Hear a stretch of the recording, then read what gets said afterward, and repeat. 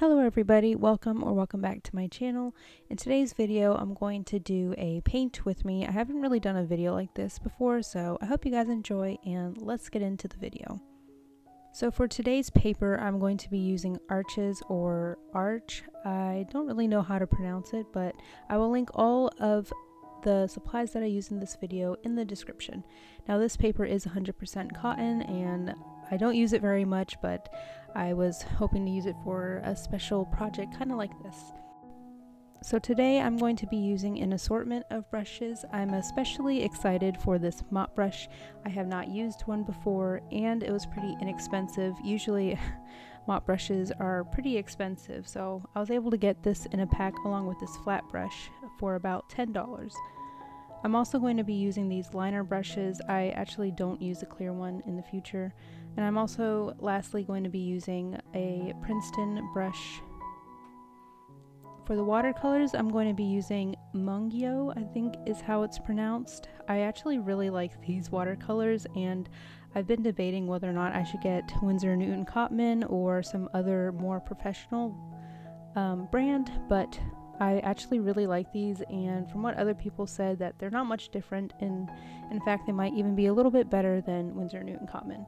Let me know in the comments if you agree with that or if you prefer Winsor & Newton. So the first thing I'm going to do for this painting is a light sketch, and I'm using this kneaded eraser to erase it. And before I get into actual painting, I want to talk about my inspiration for the painting.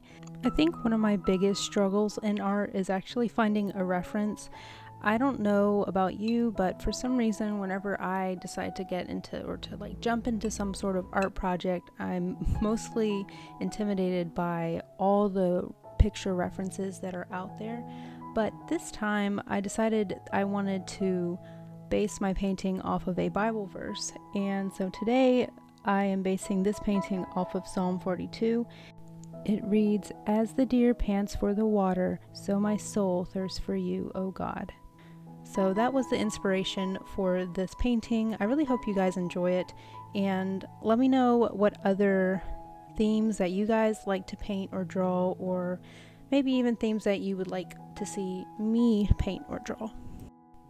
And also let me know if you guys struggle with watercolor, if you use watercolor, if you love it, or if you have any struggles. Please let me know in the comments, and maybe I will do a video on like the biggest struggles in watercolor. So please make sure to ask questions. I really do appreciate hearing from each and every one of you.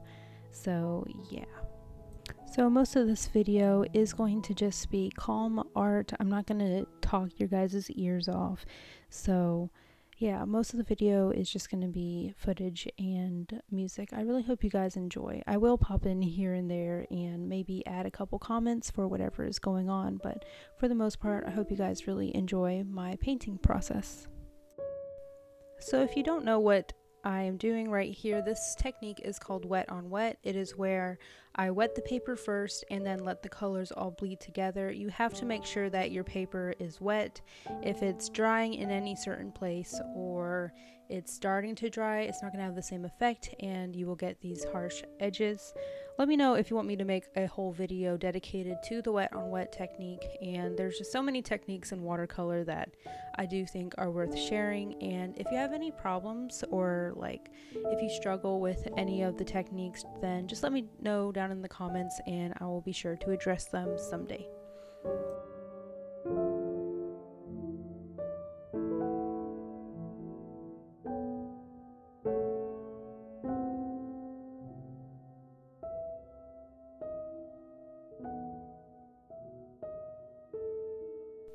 I want to talk a little bit about what art has taught me. I really think that hobbies like this, it doesn't necessarily need to be just art, but art for me in particular has definitely taught me patience, and like you really need some serious patience when working with pretty much any type of medium, because it is very time consuming, and if you are to rush a piece or a painting or a drawing or anything like that, you will most likely find yourself frustrated because it didn't turn out the way that you want it to. And because you rushed that piece, now proportions aren't right, or the color isn't right, or you didn't choose the right type of technique because you were rushing it. So I do want to suggest that when you are doing a painting or a drawing of any kind, please take your time. And if you need to, walk away. Just walk away from it. I have to tell myself this all the time. Just walk away. You will be so much more pleased with how it turns out in the end if you just take a break, come back later, and see maybe an issue that you didn't see before because now you have fresh eyes. Please comment down below anything that you think that art has taught you. I really would like to hear your guys' stories, and just let me know. So if you're wondering what I'm doing right here, this is I honestly don't know what it's called, but it's where we put a salt of some kind on the paper while the paint is still semi-wet. You don't want it too wet because it's not going to have the same effect, and you don't want it too dry. Like right here, I think I let the paint actually dry, so I didn't know if it was going to work this time, but it did have some of the effect that I was going for.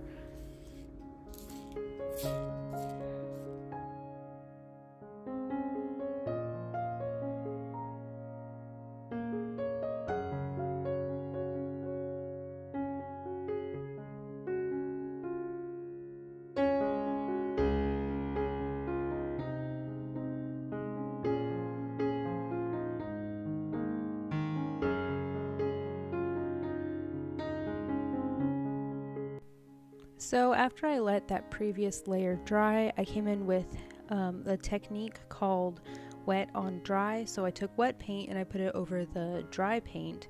And I say dry, I feel like it was still kind of a little bit damp in some places because this Arches paper, I don't know about you guys, but it kind of takes a while to dry. And I think it's because it's cotton paper versus a wood pulp paper. So let me know if you have experience with this type of paper. Anyway, I used the dry or the wet on dry technique to give some more detail to show some of the foliage. I'm also doing the same technique for this beige colored like dry grass.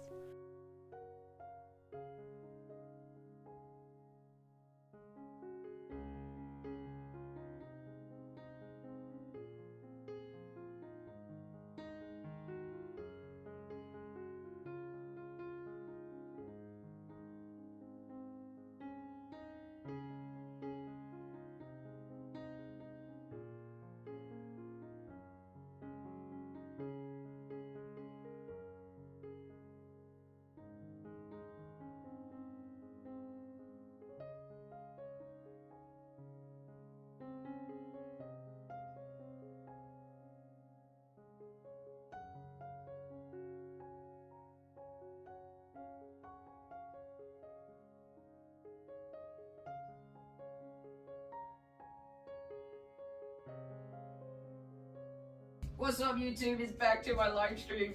Anyway, back to my live stream. I was talking the entire time. I hadn't realized my sister turned off the live stream, but we're back now, which is great. So, anyways, in today's video, we're painting, I believe, a deer in the forest.